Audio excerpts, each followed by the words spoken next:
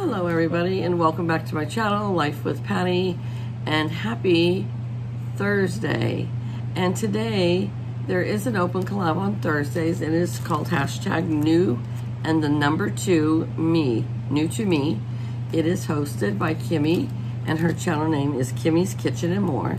And all she says is you can come and just share anything that's new to you. It does not have to be brand new. Somebody could have gifted it to you. You could have thrifted the item. You could have found it on the street, whatever. And then you just come and share what is new to you. So I have a few things that are new to me and I just thought I would share with all of you. First off, I got this for my grandkids when they come here. It's just a cute little puppy from Ty. Remember Ty, Beanie Babies? And his name is Ruggles. And so I just thought he was so cute. Look at his little paws. And he's got little beans there and little beans there. And my grandkids like little things like this. And see this, we are not into collecting them for the collection. We just like to get them And so at my work with my discount, this is less than $3. So I just got this for the kids. I thought it was adorable. Who knows, it might just be for me and be in my craft room because he's so cute. So that was new. And then I bought some more. These are not new to me necessarily, but these are new that I just purchased. Some of these two-dimensional butterfly stickers that I'm going to use on my artisan journal this week. So those are so pretty from Spellbinders. And then I also bought these butterfly stickers because I wasn't sure which ones I wanted to use. And I also got 2 packages of the sunflower stickers because I might be incorporating that in my artisan journal this week as well. I'm not sure. I did finish my butterfly page for my artisan journal, but I was waiting on this paper in order to finish my Disney page. So I got this. It's not a paper pad because it's not in the pad form. I think you just get like 10 or 12 pieces of paper, but they are double-sided. So you've got the daisies and the bees on this side and this side. So you get 2 of each, I believe. This one is sunflowers and bees. I wasn't sure, so it's double-sided, but it's the same pattern on both sides. So then this is a little bee bee hives, and I think this is for when they put the, what do you call those? The racks that the bee hive, the honeycomb is in. I don't know what it's called. But like the boxes, we have boxes here, but it's the hive, yeah. So I think these are supposed to be cute hives. This one is just different wild flowers and bees. And this is another page with sunflowers and bees. I don't know why they always incorporate sunflowers and bees. Do you get a lot of pollen, honey, from sunflowers? Yes. Oh, okay, maybe that's why. So you always see lots of bees where there's sunflowers, so I guess there's a lot of pollen in there.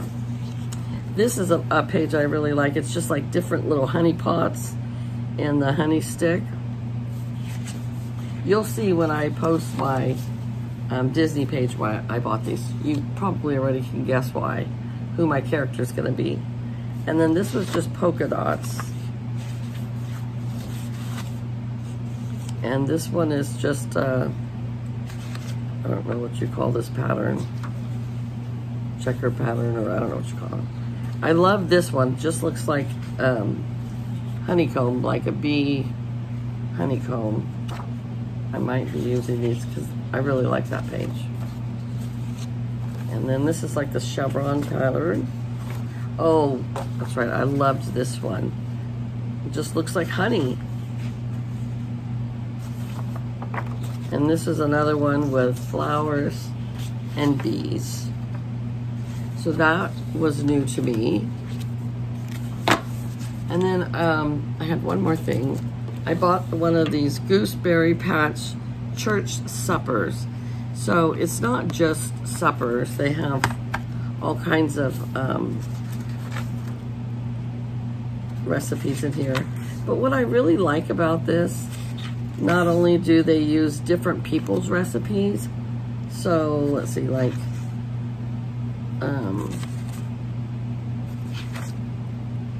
geez, I don't know some of these sounds. So like this one is from somebody in Troutville, Virginia. She did old-fashioned blueberry pancakes. But I love these cookbooks. This one's from Fort Wayne, Indiana, for Laura's Egg Benedict. But I got it mainly for the dinner dishes. I was wanting super easy things to make. And I was going through this and I found lots of them. I wanted to share with you. I found one really interesting. Well, this one says slow cooker cola ham. And it's a half a cup of brown sugar packed, a tablespoon or a teaspoon of dry mustard, a 12-ounce can of cola, and a 3 to 4 pound fully cooked ham. And you just combine the first 3 ingredients. Well, it says combine the brown sugar and the mustard, add enough cola to make a glaze consistency and set aside. Place ham in a slow cooker, pour glaze over top, coating well. Cover and cook on low setting for 8 to 10 hours. That one looked like a good recipe, but there's this other one. Oh, here it is right here. Casserole onion bread. Maybe that wasn't the one. Nope, that's not the one. Hold on. There was one in here I really want to try. Where did it go? I should have tagged it.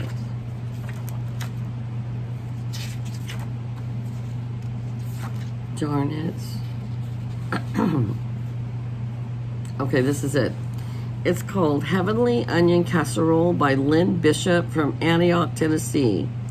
She says, this was handed down to me from my mother, who would always take it to our church dinners. The pastor would ask her to bring this special, flavorful dish. He liked the name she gave it, for it truly was heavenly. And so she called it Heavenly Onion Casserole. And it is 3 tablespoons of butter, 3 onions sliced, 1 8-ounce package of sliced mushrooms, 1 cup shredded Swiss cheese. I don't think I've ever seen shredded Swiss cheese. 10 3/4 ounce cream of mushroom soup, 1 cup evaporated milk, 2 teaspoons soy sauce, 6 to 8 slices of French bread, 6 to 8 slices of deli Swiss cheese. So it says melt butter in a large skillet over medium heat, add onions and mushrooms, cook until tender. Spread it in a lightly greased 11 by 7 baking pan. Sprinkle with shredded cheese. Combine soup, milk, and soy sauce, pour over cheese. Top with bread slices and then top with bread slices and then cheese slices. Cover and refrigerate for 4 hours or overnight. Bake loosely covered at 375 for 30 minutes. Uncover and bake for an additional 15 to 20 minutes until heated through. Let stand for 5 minutes before serving. I don't know why, but that just sounds super good to me. So I do want to try that. So when I make that, I will do a video on it. And I will be doing a taste test because it'll be my first time making it and tasting it. And I will share that with you. So that is what is new to me this week. Thank you so much for tuning in. Thank you, Kimmy, for having this wonderful collab. I hope you guys all have a great day. Take care. And I'll see you back here real soon. Bye-bye.